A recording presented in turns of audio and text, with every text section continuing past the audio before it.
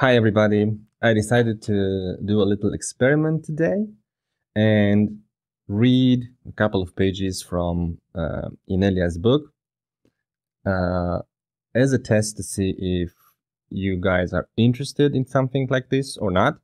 And based on the feedback that I'll be getting, we will decide if this is something we will pursue or not. So without further ado, let's get into it. And the book I have for today, which is the one I posted about yesterday, is the 13th Mage. It's one of my favorite books. I'm going to open it randomly and start reading from one of the chapters that I opened it at. So let's see.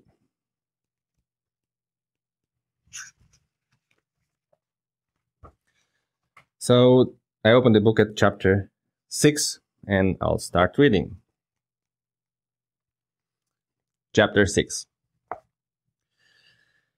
It wasn't that she felt lonely, although she did. It was the strangeness of the place that got to her.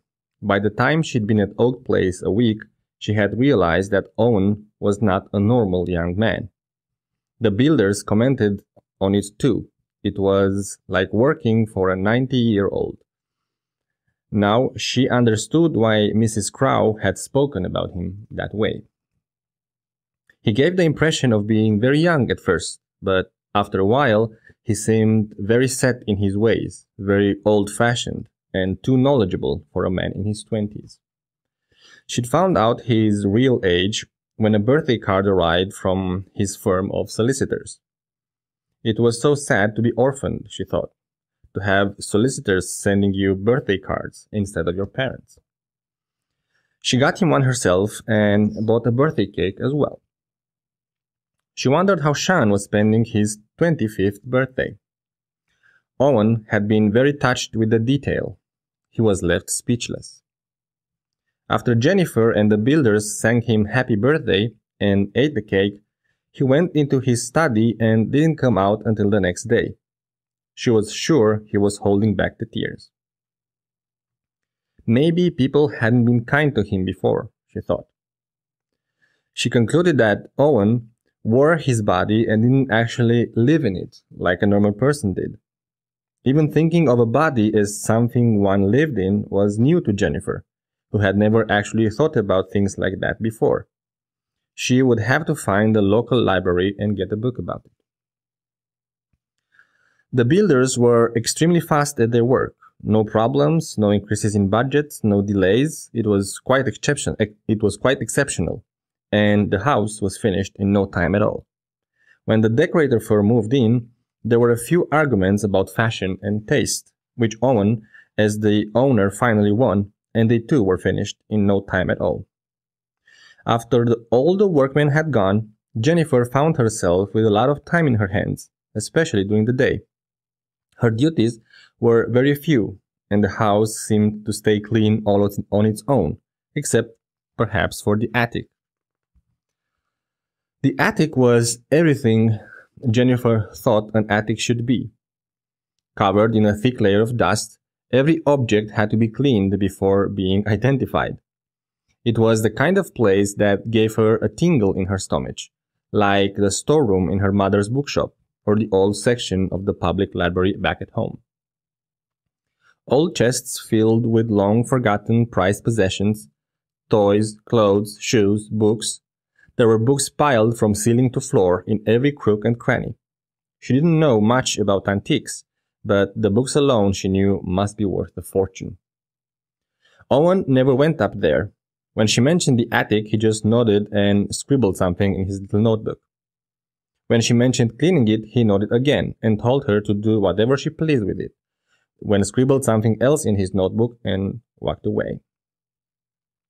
Armed with duster and pan, she spent the first day simply sitting in the middle of the room, taking it all in.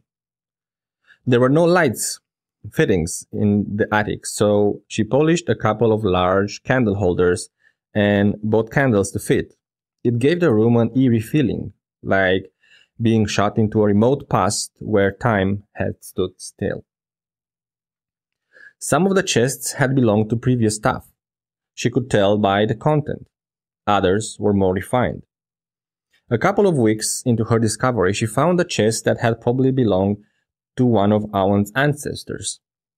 There was an embroidered box with a portrait of a beautiful young woman inside it. She was wearing a purple dress and hat. With the portrait, there was a collection of letters addressed to a young man called Owen and signed, "Yours forever, A." They were passionate letters, filled with yearning. A married woman married to someone much older than her, obviously an arranged marriage. The letters were to her lover. Jennifer looked at the dates. Some quick math revealed to her to have been Owen's great-grandfather. They spanned 2 whole decades and then suddenly stopped. She spent 3 evenings reading them. She would make herself a cup of hot chocolate and retire to the attic where she would light the candles and sit on a strange contraption she felt must be for sitting on. She wondered what had happened to the rest of the letters, if there had been any. Maybe the lovers had been caught, or maybe one of them had died. She looked for more letters from A, but there were no more, not in the attic at any rate. The thought of looking for them in Owen's study when he wasn't there crossed her mind, making the hairs on the back of her neck stand on end. There was absolutely no reason they should be there, but the promise of finding them was too great. Thinking better of it, Jennifer decided to take the letters to Owen and ask him if there were any more of them.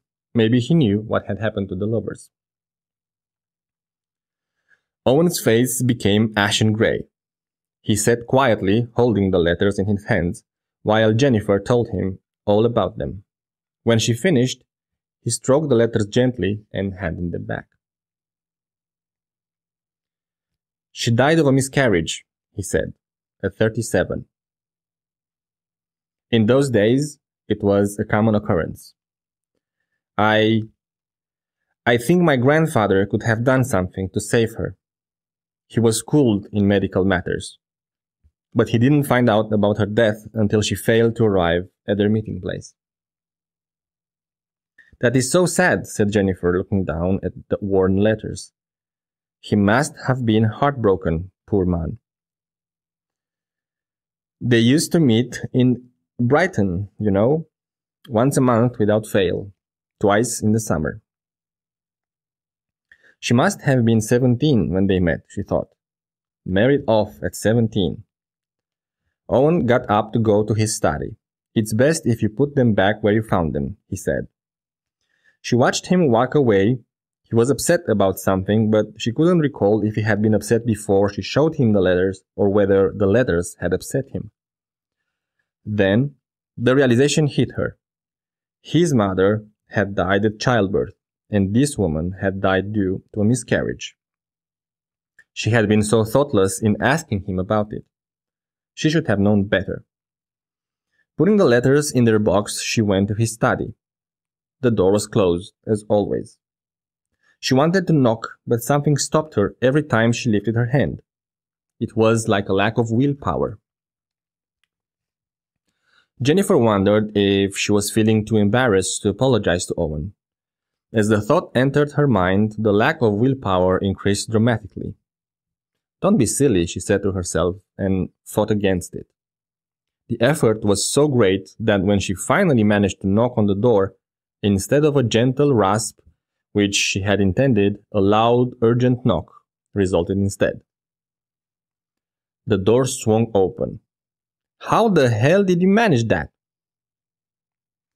And this is where I'm going to stop. So, if you like these kind of things, please let me know in the comments, and we'll do some more.